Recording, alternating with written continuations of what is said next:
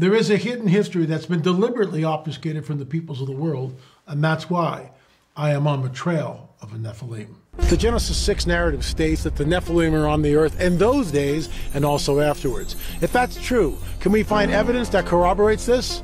I'm L.A. Marzulli. Join me as we go on the trail of a Nephilim.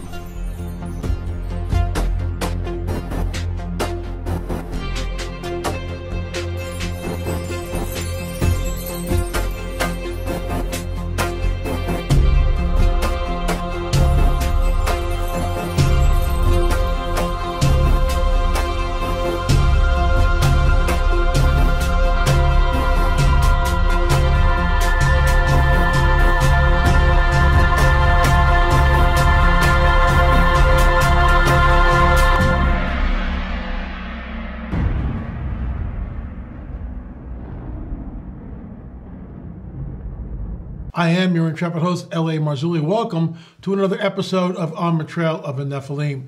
We'll be getting into what Gary Wayne, author Gary Wayne, this book is incredible for anyone who wants to do a deep dive into the Nephilim and the Genesis 6 conspiracy. But we'll get into this and so much more.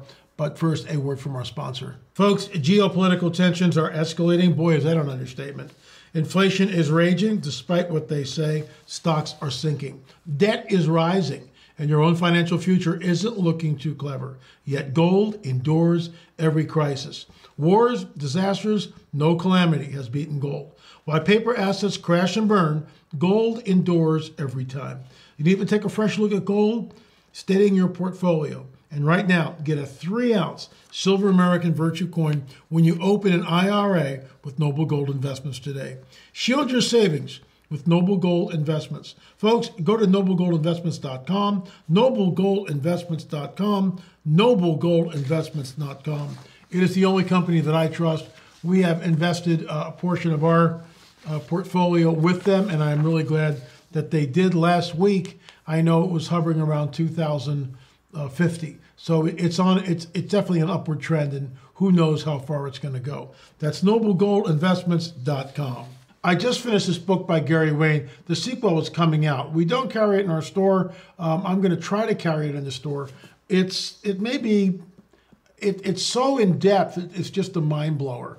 To give you an idea, when I sit there and read a book, I'm outlining and underlining, I should say, highlighting different pages. So there was a lot of work for me to do, as you can see.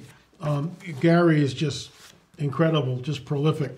But this little clip comes from this film here, Out of Place Artifacts. I think you'll find it interesting, and I'll just roll the clip and we'll talk about it at the end. There's the common sort of worldwide understanding that knowledge had come from the gods to help build civilizations and build the monuments. And in the book of Enoch, this is probably best said and clarified in terms of the fallen angels, which are known as gods in other polytheist religions around the world, provided this ancient knowledge and technology, including everything from astronomy to mathematics to all the requirements to build these fantastic monuments.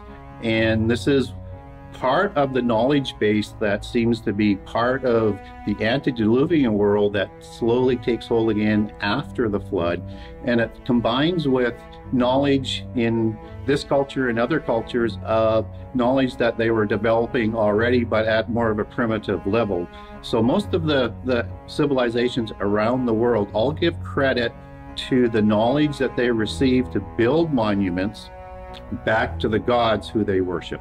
So that's Gary Wayne, and what I find interesting is he goes back into the Book of Enoch, and you know that I've talked about this. In fact, we've got a couple of copies of it right here on my desktop. I've read the Book of Enoch numerous times and continue to do so because you just don't know what you can glean from reading something 4 or 5 or 20 times or whatever.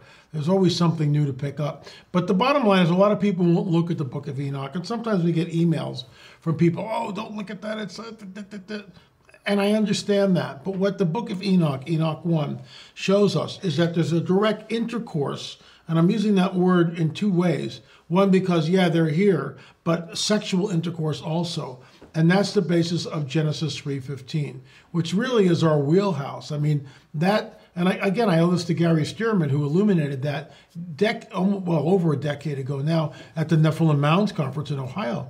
When Gary lectured, it's all about Beseed, talking about Beseed War. It was just a springboard for that entire conference for the rest of the speakers. Basically, Genesis 3:15, pre-incarnate Christ talking to the dragon, your seed will be at war at enmity with the seed of the woman. The one coming from the woman, the proto-evangelion, the Messiah, will crush the dragon's head. That's the entire Bible. It's not really taught at churches. You don't hear this.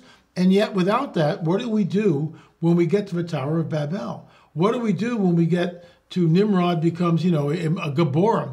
What happens with Abraham and the 5 kings? What happens with Sodom and Gomorrah? How then do we interpret when the field of battle with the Israelites are gathered at the gates of the promised land? It's the seed war. And the Lord just showed me that fairly recently. Those of you who come here understand that I've been talking about this for a while now.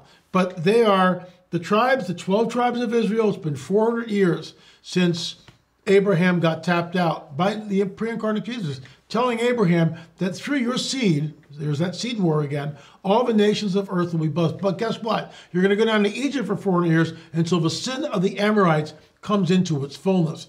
That is just unbelievable, because at that point in time, there are no 12 tribes. There's just Abraham, and he's like 90 years old, and Sarah is the same. And they're well past. That's why Sarah laughs. She's going, well, how's this going to happen? I haven't had my moon cycle in 30 years, 40 years. So how's this isn't going to work. And this is why I love this. Chuck Missler told me this years ago. He believed, as I do, and this is why it's so miraculous, God reversed their ages. Oh, he can't do that. God can do anything. He rejuvenated them. Why? Because when Sarah goes down with Abraham to Egypt, Pharaoh wants Sarah in the harem. And Abraham lies and says, oh, she's my sister. And most of us know the story. Pharaoh gets really ticked off because, a lot of bad things are happening. He's trying to figure out what's going on here. And then he finally figures out that Abraham lies, and he says, Abraham, why did you lie to me? I took your wife into my harem, and now all this stuff is erupting. You don't take a 90-year-old woman into your harem. You just don't do that. So in my opinion, he regressed them. He rejuvenated them. But the point I'm trying to make is this. It's just Abraham and Sarah. And then 400 years later, we have the 12 tribes. We've got, depending on who you talk to, but a lot of people, hundreds of thousands of people coming out of Egypt, and they're going up to the promised land. Guess who's there? This is the manifestation of the seed war, because what we see in the promised land are the Zamzumim, the Emims, the Nephilim, the Anakim, the Rephaim, the Horites, and other Nephilim tribes, the Amorites, Nephilim tribes, which are there. And this is where it's a seed war. The Nephilim are there, and the children of Israel, and they go at it. Your seed, your offspring will be at war with the offspring of the woman. I mean, it's right there. And then it manifests at the conquest of Canaan. But if we don't know Genesis 3:15, then that's hidden from us. And we have to come up with all sorts of other interesting interpretations. I'll just leave it at that. Anyway, folks, Gary Wayne, his book is just incredible. Thank you, Gary, for sharing that with us and coming on the record. And you can check this out by going to Out of Place Artifacts. That's what this is from. On the Trail of Nephilim, number 8 in the series. You can go to our streaming site, binge watch them all, and we encourage you to do that. A lot of people don't have DVD players anymore. Everything is moving into streaming. We know that. That's why we have a streaming site. But that's number 8. You can check it out. Streaming.lamarzulli.net. Streaming.lamarzulli.net. I will be at Claremont Church. More about that. Hopefully we'll get it up on our site soon. And then, of course, at the end of the month, I'll be down in Texas at Dan Cressman's church. Thanks so much for watching. Really appreciate your patronage. Christmas is coming, and I realize he more than likely was not born on Christmas Day. I totally understand that. But that's what we celebrate. And was it wrong to celebrate that, LA? That's up to each person. You know, we celebrate it. We celebrate the birth of the Messiah. It's a joyful occasion. And I understand he wasn't born on Christmas Day. Please don't write in. And it's not a pagan holiday. It was, but now it's not. I'm worshiping the Christ child. I don't know what you're worshiping. I think most of you out there will agree that, okay, you can make some cases that maybe we shouldn't be doing this, and some of you will. But we've turned it all around. And for most of us, we're celebrating the birth of our Messiah.